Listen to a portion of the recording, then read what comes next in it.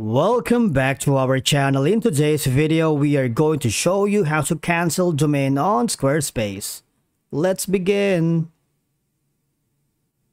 Now, the first thing you need to do is to log in using your credentials. If this is your first time here, you might want to click on the upper right corner, the create account option. And from here, creating your account is a breeze because all you're gonna do is just click on the continue with Google.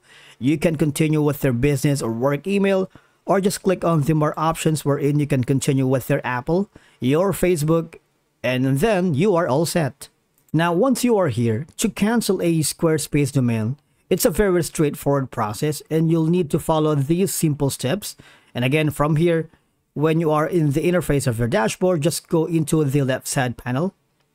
Right, click on the settings option here in the lower left corner.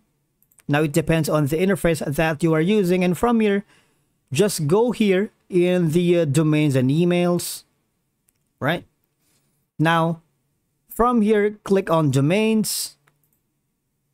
Now from here you should see a list of domains associated with your Squarespace account. And from here, all you're going to do is find the domain you want to cancel.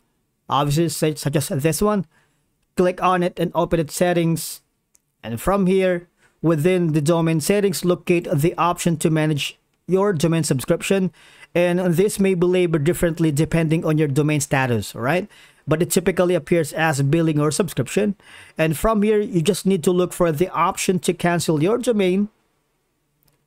Or there might be a button labeled as cancel domain or something like that. And obviously, you need to click on it and proceed with the cancellation. And from here, Squarespace will likely ask you to confirm your decision to cancel the domain. But I do suggest to review the details carefully because canceling a domain means you'll lose ownership for it. And again, from here, all you're going to do is just follow the on-screen instructions.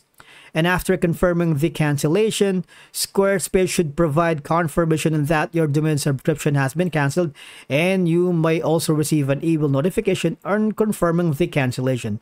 Now, if by any chance you are having problems canceling your domain in Squarespace, you might want to go here in the Squarespace Help Center, and then all you're going to do is choose a topic, right?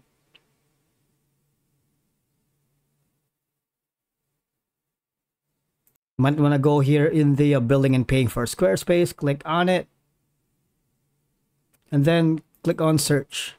And from here, just click on the contact support and they'll be more than glad to help you regarding on how to cancel your domain here on Squarespace. Thank you so much for watching, and we will see you in the next video.